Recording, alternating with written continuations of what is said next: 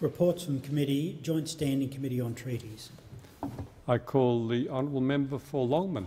Thank you, Mr Deputy Speaker. On behalf of the Joint Standing Committee on Treaties, I present the committee's report entitled Report 138, Treaties tabled on the 11th and 12th of December 2013, 20 January 2014 and referred on the 15th of January 2014. And I ask leave of the House to make a short statement in connection with the report. I understand the member for Watson. Leave is granted. Leave is granted. I thank the member for Watson. Leave is granted, and the member for Longman has the call. Thank you, Mr Deputy Speaker. Today I present the Joint Standing Committee's Treaties Report 138. The report contains the committee's views on the following 5 proposed treaties: the Convention between Australia and the Swiss Confederation for the avoidance of double taxation with respect to taxes on income with protocol, the Arms Trade Treaty, the agreement between the Government of Australia and the Government of the Oriental Republic of Uruguay on the exchange of information with respect to taxes, the agreement on the scientific and technological cooperation between the Government of Australia and the Government of the Socialist Republic of Vietnam, and the exchange of notes constituting an agreement between the Government of the United States of America and the Government of Australia to amend the agreement concerning space vehicle tracking and communication facilities of the 29th of May 1980. Mr Deputy Speaker, I want to particularly single out the Arms Trade Treaty because of its significance to the international community and the leading role Australia played in the negotiation of this treaty. Mr Deputy Speaker, the Arms Trade Treaty is the first ever binding international agreement governing the trade in conventional weapons. This trade is estimated to be worth $70 billion annually and represents a major barrier to the peace and well-being of people across the globe. The treaty will establish a common global standard for regulation of the international trade in conventional arms.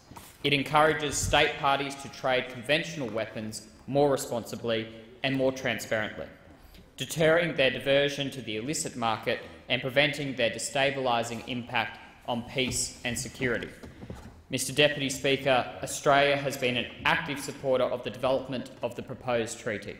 In 2009, Australia co-authored and co-sponsored the United Nations General Assembly Resolution 6448, which called for a conference to be convened in 2012 to elaborate on a legally binding instrument on the highest possible common international standards for the transfer of conventional arms.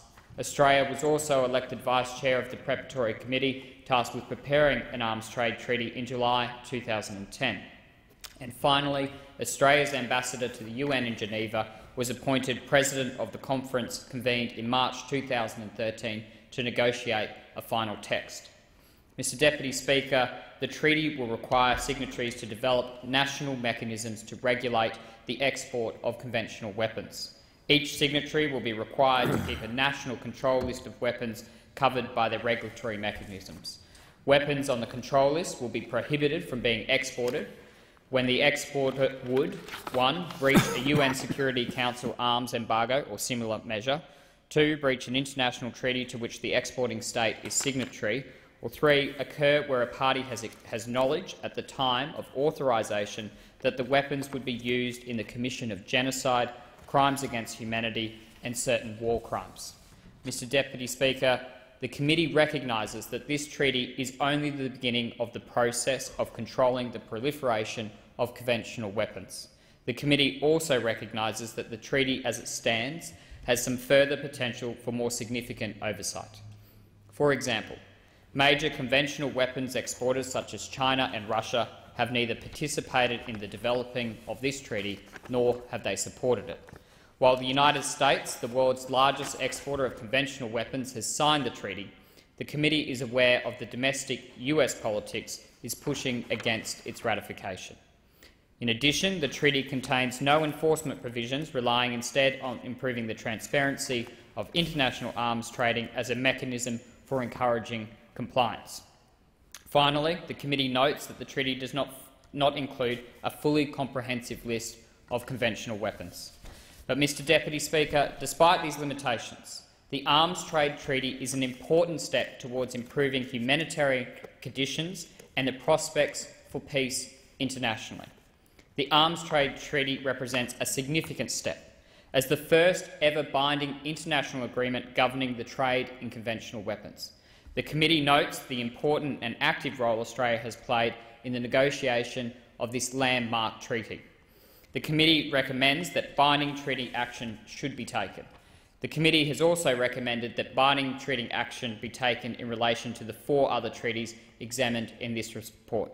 Mr Deputy Speaker, on behalf of the committee, I commend the report to the House.